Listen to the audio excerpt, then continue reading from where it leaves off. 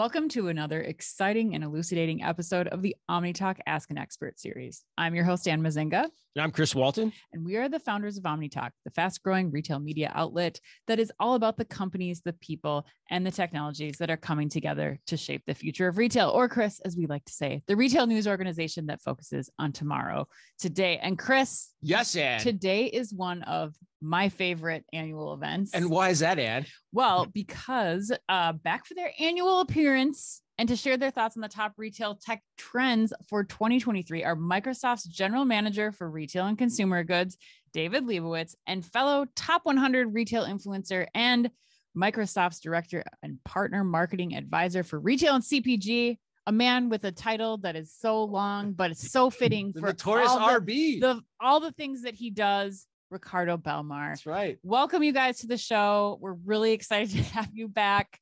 How are you both doing today? Fantastic. Good. No. Ricardo, you holding up over great. there? This is old hat great. for you. No big deal. Fantastic to be here. I'm ready. I'm ready to rock and roll. Before we get started, you two, I just want to give a quick reminder for those who are watching us live on LinkedIn right now. Please reach out, ask your questions of David and Ricardo at any time via the chat session window on LinkedIn to the right of your screen. And please don't be shy because don't be shy. No, as this title of the talk indicates, we're going to get deep on the top tech trends. These are two gurus, Ann. Yes. Gurus. And they're going to tell us what Microsoft believes. I know. The future will hold in 2023. I know, right? And they nailed it last year. We'll talk about their predictions last year too. I know. Well, David, you're the newbie here. I want to start with you. Tell us a little bit about you and your role at Microsoft. So my background is in retail and consumer goods. I've been fortunate to either always be a customer partner of Microsoft's and now find myself supporting the industry, leading a team also of industry experts who've kind of lived and walked in the shoes of retail and consumer goods. And that helps them drive authentic conversations about the challenges and opportunities first. Right. And then determine and layer in the right technology solutions. So we love these types of conversations, helping retailers and consumer goods companies unlock value. And thanks for the time today. I hope we get a 5 out of 5 on our predictions, but yeah, right. Promises. So David, hold on, slow down a minute. So does that mean you're like a former retailer or CPG or like what's the background here? I like to say I spent a lot of time in women's footwear. So long time in fashion apparel, soft goods. Spent some time in consumer goods with Dell. And was always either building or delivering digital transformation with Microsoft. Also, former developer, brought solutions to the industry, sales automation, sales analytics, and really a great marriage of both of those to now drive these types of conversations with Microsoft. Microsoft took a pivot to industry, so-called pivot a couple of years ago. Said they were going to go deep. We're not just going to be a technology enabler. We need to be able to talk the same language and the vocabulary of our customers and partners. Well, David, you seem like the perfect guy to do that. Footwear to computers, Ann. Footwear to computers, to developer roles, to I don't think I've ever heard that before. To client side roles. Yeah, I mean, you've got the whole bag. Ricardo, I want to go to you next. Tell those who might not know you, who are probably few people on this point on this LinkedIn live event, but tell us a little bit about you and your background and what you do at Microsoft. Yeah, so I've been working for different technology providers to the retail industry for like the last 2 decades or so, from, whether it's cloud solutions like I am today, to going back to on-premise solutions like managed Wi-Fi, data security, digital signage. I mean, you can name it. I've probably touched it at some point in one of those technologies. So today, at Microsoft, I'm responsible for partner marketing for retail and CPG for the US. So I get the wonderful pleasure of working with a huge number of Microsoft partners that are doing just such amazing things with the different technologies and solutions they're building on our platform for retailers and consumer goods brands. Excellent. All right. Well, should we get to this, Ann? I think we got to do this. I think it's time. Okay. We got the introductions out of the way. I'm excited to get to the meat of this conversation. So for those listening and watching live, we asked David and Ricardo, just like we did last year, to put together their list of the top tech trends on which they would bet for 2023. And Here, if you don't remember what they were last year, here was their list last year. The top 5 headline, top 5 trends, not headlines. I'm so used to saying headlines. Top 5 trends from 2022. Drum roll, please. AI. Yes. Low code, no code, which is fun to say. I love saying that. Hybrid work tools. Yes. Retail media networks. Yeah, Ricardo nailed that one last year. He did. He really did. Props to him on that one. And of course, the metaverse. So my question to you, David, what is one of the top 5 retail trends from 2023 in no particular order? So in no particular, and it's interesting kind of reflecting on last year, what AI is going to be prevalent through all, but if I think first through the lens of what's the problem that we're trying to solve first. And I think also to this time of year, right? We're coming up on the holiday season. What's the biggest thing I think about a holiday season? All those returns that are coming up. Right. So that's been, a huge problem. If you look at just coming out of the pandemic, NRF said that online returns were about 20%. Apparel, so my former industry, could be double. Now, part of that challenge is, we've created that challenge. I say the royal we as consumers and as retail. So as consumers, we've got this learned behavior where the dressing room that is now our home. And so we're buying in clusters and what are called brackets, small, medium, large, because there really is no standard, or in women's sizes 2, 4, and 6, or I'm not quite sure of the colorway and if it's going to match with my other items. So, we ship all of that home, and then retailers made it easy and kind of almost a race to the bottom with free returns. And that's going away. You've probably seen in recent press, Zara, JCPenney, they're saying they're either going to deduct a shipping fee if you want to send it back. Some will say, well, eliminate the shipping fee, but you're going to have to return that item in store. Why is that? It's just so darn expensive. An item has associated costs with customer care, whether it's, the calling to the company to process the return, shipping that item, right? The logistics and transportation. Yeah. Someone's got to open up that box, inspect it, see if it's quality, it's going to be prepped for resale. And if so, at what value? If it's apparel, they've got to hang it, they got to fold it and bag it and perhaps, ship it out. All of those associated costs, I was reading this could be somewhere between $30 to $50 per item. Right. On items like apparel, it's just, it's a problem because most of that cannot be sold as new. So what are some of the ways that we can eliminate or avoid or reduce some of those costs?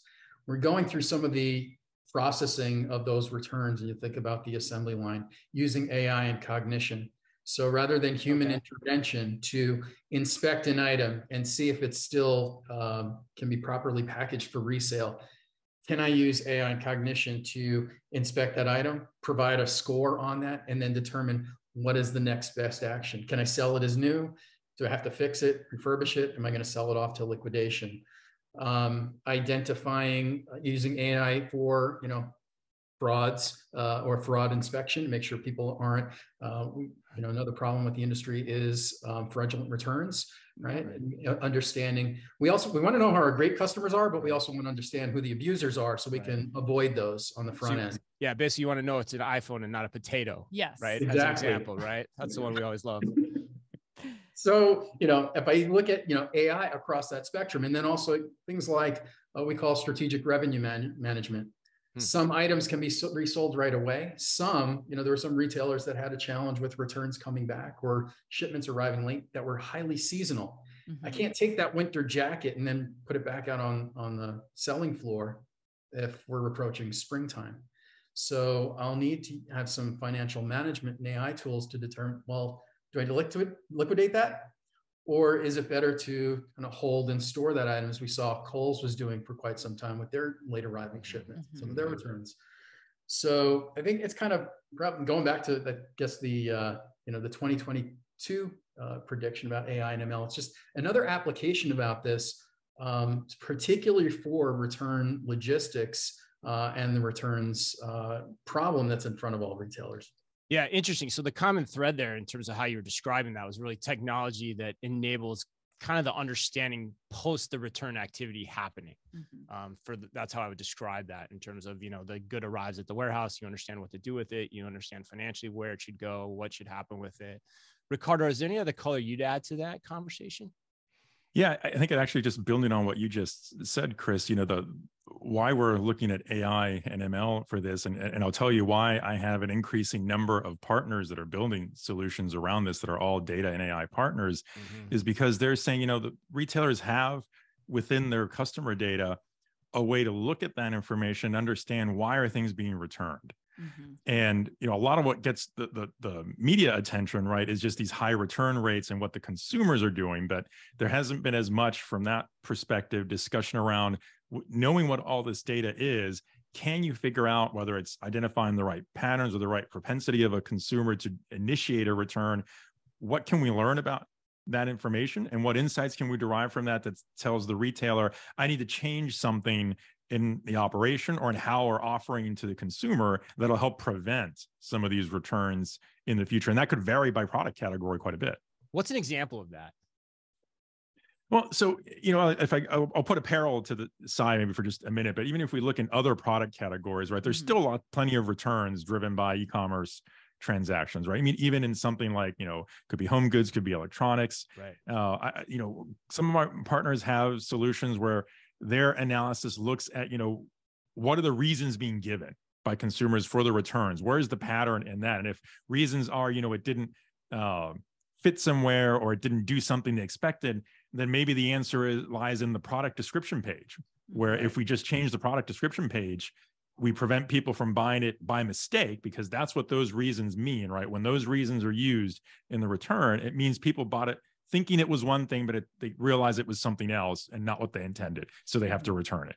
That's pretty cool. That can be done almost programmatically. That's pretty cool. I mean, that idea, I like what you're saying, because I've never thought about that in terms of my home furnishings days. Like, yeah, if you could use AI to understand why things are being returned, to then automatically update your product descriptions in a very accurate way that made a difference and could be calculated over time, that would be immensely valuable, I would imagine. Well, and I think that it's also important, like you're talking about, David and Ricardo, just the speed at which that has to happen. Like, so much money is lost in time that being able to lean on AI or ML to help make those decisions faster, to make those updates to the product detail page in real time, so that you are able to kind of recoup some of the back and forth that can take weeks for some. Well, yeah, and humans can't do that in the online universe. Right. The online universe is too big, right? Right. There's too much product. So humans don't have the capacity or the bandwidth to be making those types of updates. It's a great point. Right. All right. Well, let's go to you, Ricardo, for number 2.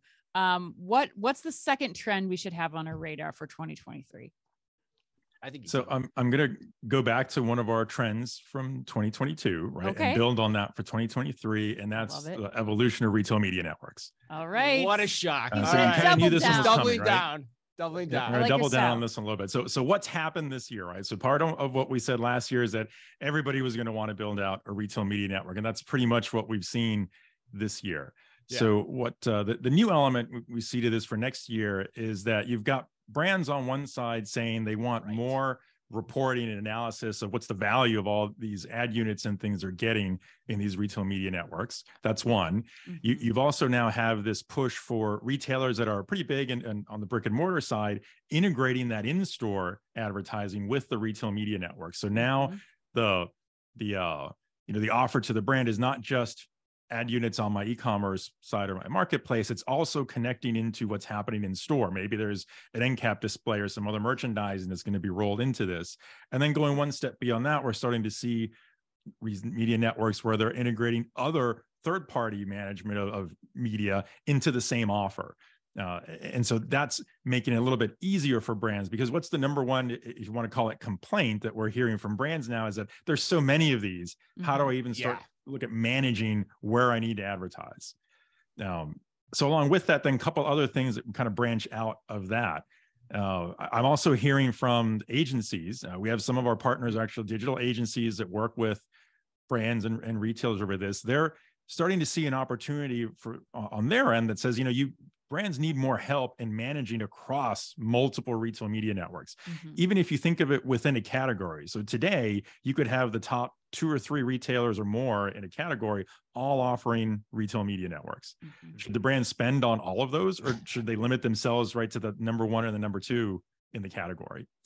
So there's some agency value that can be added there, almost thinking of them as an aggregator of media networks in a sense, right? Right. Portfolio optimizer. Yeah. I mean, it's no different than the media buyers that were working at the agencies before, when it was TV, radio, print, and outdoor.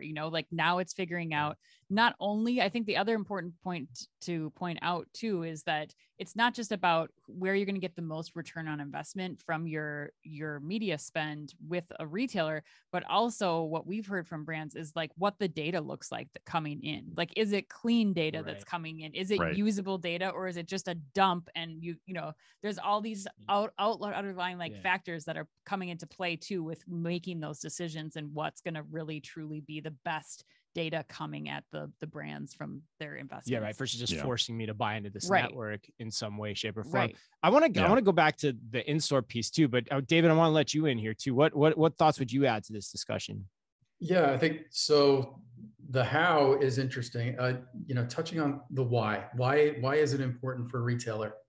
And I'm going to bring it back to the returns. We talk about reimagining retail. How boring is it to do a return, right? If I have to go, I walk into Kohl's, and I've done returns through Kohl's, and if I have that return and I'm going to save the $8 from shipping it back, walk into JCPenney, the long lines you stand in, and you're waiting to do that return. What could the experience be changed into to make it more engaging? So we're not just waiting to return that item that I got from the holidays, it was the wrong size. But I've got a captive audience if I'm a retailer. Why isn't that plastered with really engaging experiential content? Right. I'd love to see that. And I'd love to see that change, especially if we want to get people. I think, part of the impetus around, the driving customers in store is really not just to save the few dollars on shipping, get them back in the store. To remarket them. Exactly.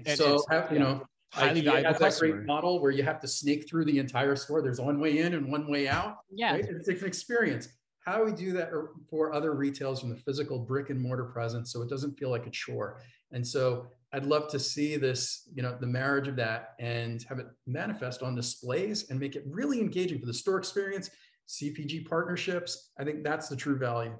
Yeah, you just got me thinking of like the whole IKEA experience. Like, can you imagine if that IKEA experience, retail media network, was lit up digitally in store? That would be incredible. Yes. Like in many more ways than I can even think about. But I mean, I'm curious, Ricardo, like what other angles, to David's point, like what are you seeing people do in this space with your partners to, bring the retail media network in store? I mean, we always hear digital screens, but like, what is the nuance there in terms of how people should be thinking about it, particularly for 2023, because that's the context of this conversation. Where are people placing their bets in your mind in terms of activating in-store digital media? Yeah, I think the key here is the creativity behind it. So, if we think back to let's go back, 5-8 years back into let's call those the early days of digital signage in stores, right? Right. I think even then, if you were a digital signage technology provider, part of your pitch to the retailer was to say, you could work with your brands and sell ad space on these screens. And we didn't call it retail media networks then. I think that's maybe sort of an interesting footnote to that, but which is what we're obviously calling it now. But it's the same idea. I think the key difference is there, we were talking about hanging what looked like a typical television screen you'd have in your home on a fixture, on a wall, from a ceiling mount, which, kind of David's point, that's still kind of boring, right? Not really a nice experience. Now, screen technology is so different. It can be incorporated almost anywhere. You've got cooler cases, right? Anything in think grocery, convenience store, anything that's behind a cooler door, that's a piece of glass, that can be made into a screen, and it can be a transparent screen as well if you wanted it to, but still it's now a content destination. And you can incorporate screen technology in almost any way you want now and be much more creative with it. So I think that's a key element that we'll start to see more of. And I see that from partners who are doing things like that and activating those kinds of areas in the store to now be a content destination to build an experience out of it. Right. And to your point too, it could be the mobile phone too. I mean, in a lot of ways, you can incorporate, that's right. You can incorporate your phone. Right? Yeah. So, shelf edge. We're starting to see shelf edge labels, that kind of thing too. Like, electronic shelf edge labels. God, I love this This is my favorite, one of my favorite interviews we do all year because it's so much fun to talk about these things. All right, well, David, let's keep rolling. What's number 3? So number 3, I hesitate. I wouldn't say call it just walk out. It's more about the right sizing of autonomous checkout. Frictionless. You know, I think you said that. There isn't a silver bullet. There isn't a single silver bullet for all. You know, recently, you know, Made Press, Wegmans decided to discontinue their self-checkout app, right? And they were saying, well, or there were assumptions that it was due to, you know, possibly a lot of shrink or shoplifting, as we call in the industry. Just walk out is picking up, but again, it's not going to work for all store formats, all product categories, and even all customers. And so I think what we're going to see is this right sizing for the right solution for the right product for the right customer. And it may be a hybrid within the store. Yep. So does that mean store experience design too, right? Exactly. Yeah. How your business model works in store. I've seen just walk out work, super small format, right? We've seen them pop up in the airport kiosks, like little convenience stores. They don't have to stock up with a lot of labor, and it's fairly simple to scan and go. Doing that in a big box, you know, the Costco or Home Depot, probably not.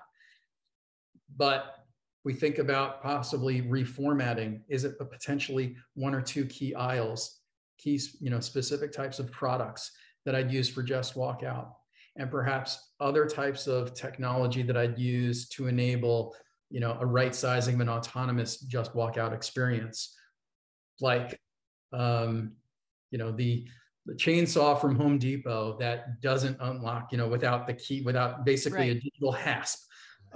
So it makes it easy for me to pick up, but it makes sure that I've taken care of the loss prevention or the shoplifting aspect of it.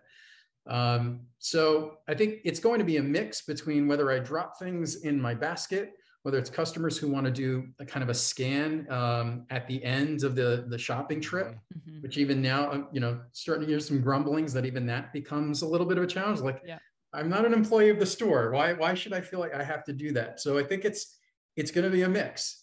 The other part of it is we want to make sure that we still have that surprise and delight experience in the store.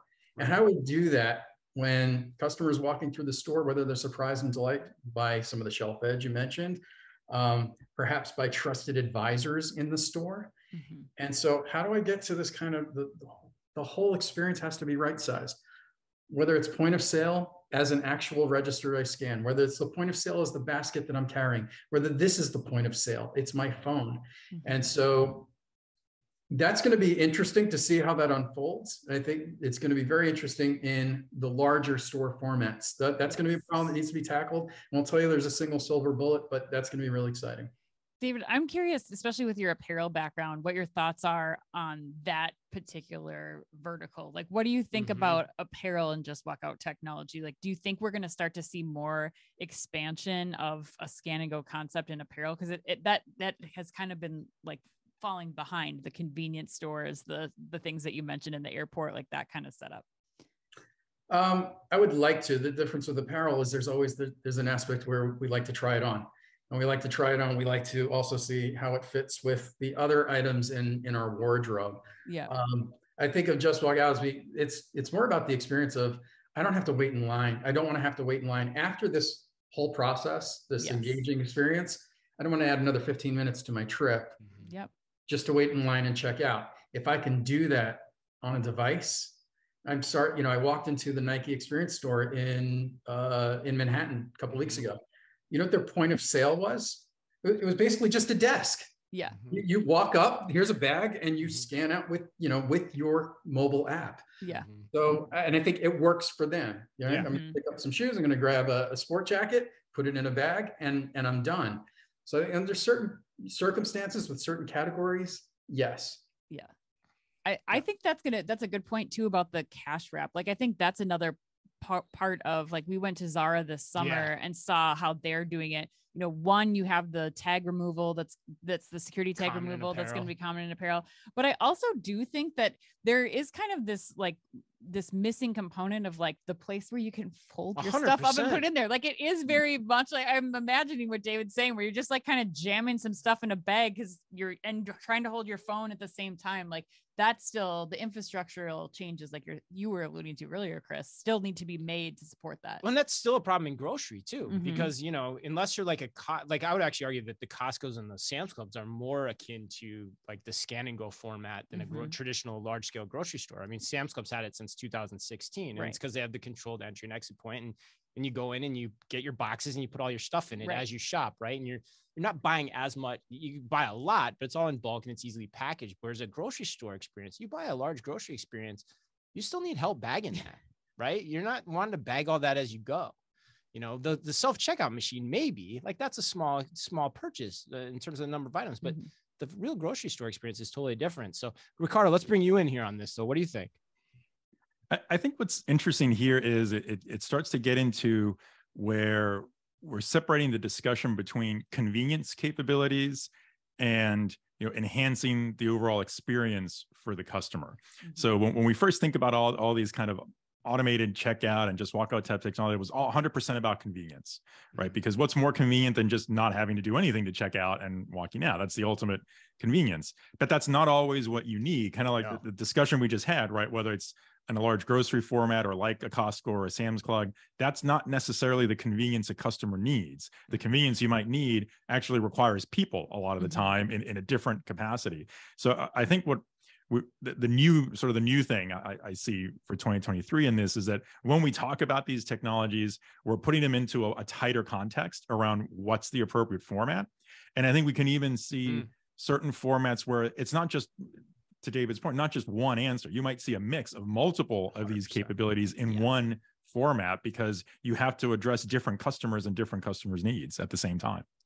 Yeah, and the last point I'd make too, I think, is like you'll also see the value add from deploying one of those solutions for the purposes you're talking about, creating other value for different types of customer experiences as well. You think computer vision cameras in the ceiling, you can get great synchronized pricing from that type of activity. You can get great promotions, great in-store execution in terms of letting people know where things are out and all that too. So like there's all these different offshoots that are going to be discovered and explored as people try. I think, David, the way you said it, right size the right answer for their vertical, for their operation across the industry. Well, here's the other why. I was just going to add, what return on value for the retailer. So as we get to more of the curbside pickup, quick, easy and out, retailers have lost the ability to drive an impulse purchase, increase basket size, call it. Right? Well, when I store my card in something that's frictionless, so I don't have to think about it, and I store it on my phone or some other device, and I'm literally just walking through the store with a basket, I feel more stuff in the basket. One of our partners did some research around Just Walk Out. They filled their basket 20% more. Oh, yeah. It's similar to, I call it like when we gamble at the casino table and you're using chips instead of real money. You spend more, you bet more when it doesn't feel like it's real. Yeah. And so if the entire store becomes the impulse aisle, imagine how much value can be recaptured by retailers. That's great cool. Point. That's cool. I think David might have already set the record for the person that's picked up his mobile phone as an example the most in the history of Omni time. Let's count how many more times he does it throughout the show. Good props to the show. All right, Ricardo, let's go to you next for number 4. Yeah, so for number 4, I'm going to bring it back to frontline workers and new ways of enabling frontline workers and enhancing their environment with technology. So this, in some ways, right, I kind of feel oftentimes that we say this almost every year, that this is a year when everyone's going to invest in their frontline workers and their store teams. But I think the nuance here is that the type of enablement is a little different. So I'm not really talking about trying to hand a mobile device to every store associate and putting some applications on there where they can look up customer data. I think we've all talked about that before, and the use cases for that are pretty well laid out. I think now it's more a matter, given the ongoing labor shortages that retailers are seeing, which we don't really seem to see those going away yet. There are still things those workers want, and it's not always about compensation, right? Oftentimes it's about flexibility. which implies being able to better kind of own what kind of shift that worker wants to have and is able to work. So what about retailers putting in more technology that helps with that aspect of it? That's the kind of the trend I think we're seeing now, where it's not just the technology that helps with the customer interaction. That's always kind of there and happening, but now it's what technology do we put in that makes the environment better for those store teams and for the frontline worker. So whether it's better managing their shifts and their time and their schedule, whether it's better managing the tasks that they're being asked to do, whether those tasks are with a customer or whether they're just, operational in the store, it's all around that task management. And what tools are we giving them to make it easier to communicate both in a larger format store with other associates in that store or with team members in another store, because they do have a customer question that they can't answer on the spot and they need access to that. So there are lots of technology solutions to address all of those things, which I think that's the new trend for 2023. It's less so about, the typical clienteling kind of application that we've heard about for years. This is more about making it better for the actual store employee in their day-to-day environment. Well, I know, and that's got to be music to your ears, because I know when you're coming out of grocery shop, you're like, where is this? Yeah. Right? That was your big call out. It was like, where was this trend? And so it's great to hear this. Yeah. It seemed like it was a category that was very much missing from the conversation. I mean, especially with, we're looking at the staffing challenges that everybody's having. They need the flexibility. Those frontline workers, the people in the stores are they're comparing that job to a gig job, working for the same amount of money or more, and the flexibility, which they just don't get in a lot of the roles that a lot of the ways that people are handling that right now. David, what would you add in here? No, you're right. You actually touched on it. So the gig economy. So Labor Department's also looking at these potential changes to reclassify contractors as employees. And you think of these contractors like Uber, Lyft drivers, potentially seasonal or shift workers, personal shoppers.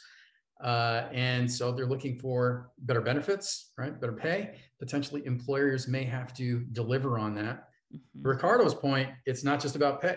McKinsey cited flexibility of schedule is the number one for frontline workers. I want to have a predictable schedule in advance. And how do I do that? So I'm not going to pick up my prop again, but if I had my phone at home, I want to be able to identify when my next shift is, right? And can I swap that with someone else? I want to know, another challenge is for employers to provide that flexibility from a device. Am I supplying that device to the employee? Or are they using their own? And there are implications around that in terms of, do I reimburse or compensate that employee for the time spent on that device? And in some cases, they'll need technology solutions to turn off access after hours. So they can't check their shipment, can't check on corporate communications, so that they can avoid having to pay, say, for overtime. And as it relates to pay, what we're starting to see is employees are looking for, not having to wait for 2 weeks for a paycheck. Exactly. So once I finish that shift, some retailers are now providing either we'll pay into the shift or percentage of that. Again, predictable pay, predictable income, predictable shifts. And that only happens with the right type of technology, right, that the retailer is providing, as well as what the the employee or seasonal worker has. Yeah, right. Very right. All right. Well, let's close it out. Yes. Number 5. Let's see, David, back to you for this one. What's your pick here? Close us out. The top 5 retail trend for 2023 that Microsoft thinks everyone should bet on. Well, it's AI and ML, but I said, if we didn't go through this whole talk without saying metaverse, metaverse, all right. It's got to be, that I say it tongue in cheek, metaverse, if we put the wrapper of augmented reality, mixed reality, AI, it's just the next evolution of how retailers will connect with consumers. So kind of avoiding the industry buzzword, but you saw recently Walmart entered the metaverse, right? They're experimenting with, Roblox.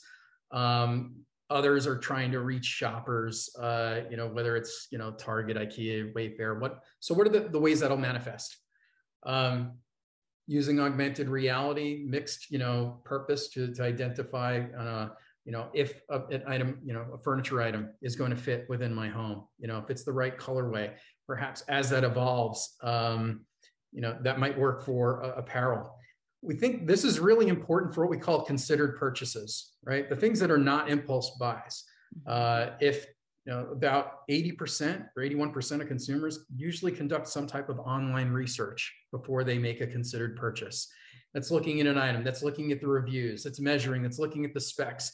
And so can I go through a virtual try-on process in this virtual world and make it easier? When it goes full circle, then I make a considered purchase and hopefully I reduce the likelihood of a return.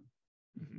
So I got to ask you, because you guys metaverse hit the list last year too. If you remember, for those still with us, when we shared last year's list, I'm curious. Last year you talked about, Ricardo, you guys talked a lot about the metaverse or virtual reality or AR applications for the operations, particularly. That would be the leading side that we'd see anything. David, you just talked about the consumer facing side of it too. Are we still going to see that as well, or is that going to go in a different direction? What do you expect to see there in terms of the operations sides of things? Yeah, I think we are going to see more of that. So you're right. Last year we did kind of highlight that there were multiple versions of the metaverse, right? There was that consumer-facing metaverse, sort of an industrial metaverse, more on the manufacturing side, on the operational side. And one of the things that we've seen happening, and I hear this from a number of partners as well, is a leading use case kind of going into next year is around digital twins.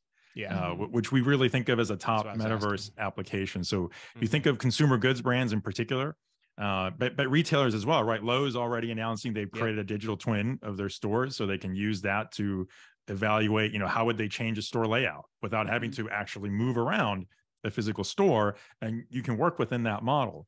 So the digital twins, not just of stores, but manufacturing lines, warehouses, distribution centers, every operational aspect, that's becoming a pretty big use case. I think we'll see even more of that into next year. I think it's almost kind of in parallel to all these various experiments, right? Of, what do consumers want from the brand? I think that's all the examples David listed, right? Are different retailers trying to see how are their consumers going to engage with them when they go into the metaverse. So you see these examples of, I'll build out a space in Roblox, we'll build a location in Decentraland. I think, that should continue. I think, there's no reason to think retailers won't do more of that, but I think these operational use cases are the ones that are actually help with reducing costs in a large part. And if we think about, at least the way I see it and what I hear from partners, as more and more retailers and brands are looking at their economic environment into next year, lowering costs is becoming more and more important, right? So new tools that help you get more efficient operationally go right to the bottom line and help make the business stronger. Yeah, right. Yeah, I love that you brought up the digital twins thing too, because I think the important thing for people to understand there too is that whole concept is, it's different than just a 3D virtual reality model of your store. It's actually a living, breathing digital twin of an existing physical operation as it is in operation today, this very second. You can see what's on the shelf in that moment, and you can coordinate the activities of people in the store level by what you're seeing at headquarters and sync that up in a new way, which is really the intriguing point behind it as well. And so and product design and development too. Right. I think we're even seeing that happening further upstream too. Like, how are you collaborating on collections and then putting those collections in store, especially in the apparel industry in particular, but what does that look like once it's on the floor pad, and what is the overall, vision and inspiration and discovery going to be looking like when somebody's walking in your store? Yeah, you can actually eat what you cook in a lot of ways, very much more simply and easier than ever before. All right, last word here, you guys, before we kind of wrap it up and give kind of the summary of the trends, as well as maybe some thoughts that Ann and I have on what may have not made the list that probably should have. So David, maybe to you first. I hope that we get our 5 out of 5, and maybe we'll keep these for 2024. I don't know. But yeah, this has been super fun and exciting. Ricardo and I love talking about the industry and retail in general. And you can always reach out to us on LinkedIn. Always happy to have an engaging conversation. Awesome. All right. So Ann, so to recap, we had technology that's going to aid the returns logistics process. Yes. We had the further expansion of retail media networks. Yes. technology is going to help aid that as everyone's trying to grapple with that, as Ricardo correctly identified last year, that being one of the key trends. I like how David said it too, the right sizing of just walk out technology across every vertical in retail. Yes. Love that. Love that. That's probably my favorite one, actually. Frontline worker enablement was number 4. And then, of course, the continued application of AI and ML in the metaverse. So, Anne, my question to you, what'd they leave out? What would you put in there? We just touched on, yes. I mean, I think I would, there's not one thing on that list that I wouldn't be like, yes, I can definitely see, especially after thankfully having both of you kind of walk through what you're hearing from your partners on these technologies. But the 2 things that I would add would be visual search, which we just talked about last week, Etsy rolling that out. I hope and think that we'll start to see a lot of retailers start to embrace visual search, especially from the operations perspective. Just computer vision in general. Yes. Right? Yes. Like, how are you making sure how are you leveraging these powerful tools to help improve item data information, and knowing what's on your, on the shelves in your store? And then the second one would be fit technology. I think getting at, what David was talking about with trend number 1, like how do we make it so that you don't have to order 3 sizes of shoes when you're ordering them? Like, how do we leverage those kinds of technologies to really have a lot more confidence in what we're purchasing? And then future recommendations of what might work for us, and really just changing online shopping behavior. Shopping in size me, as Brent from Volumental says, like that seems like that's the direction that we should be going in, and that retailers might not have a choice whether or not to go in. Right. That's where my head was going the entire time, David. You were saying that. Like, I was thinking about that too. Like the point for me, the one that I would bring up, because I think it's a banger list. Guys. I thought you killed it this year. I think it's hard to debate any of those at this point. For me, and it kind of bridges number 3 and number 4 with the just walk out right sizing and the frontline worker enablement. I would actually throw, like, I don't know how to bring it up because in terms of getting more emphasis, but I think electronic shelf labels are going to have their day in the sun in 2023. I think they're going to rapidly expand because they're going to be part of the just walk out expansion conversation, I think, number 1. And then number 2, they're also going to be a great tool for frontline workers to improve their efficiency as well, both for the worker in store and the third-party pickers in store too. So I don't know, that would be mine, but Ricardo, we'll give you the last word here. What do you think? Yeah, I think those are good additions too. I mean, and just for fun, I would say that your electronic shelf labels, that they also tie into the expansion of retail media networks in store. They do. We talked about, which in some ways you could almost kind of paint the picture where the media networks are helping to pay and drive the use case for bringing those in. Yes. And then it kind of an outshoot from that then is how you tie that into whatever your autonomous store functions are and whatever you're doing to help the environment for your frontline workers. It all kind of ties together.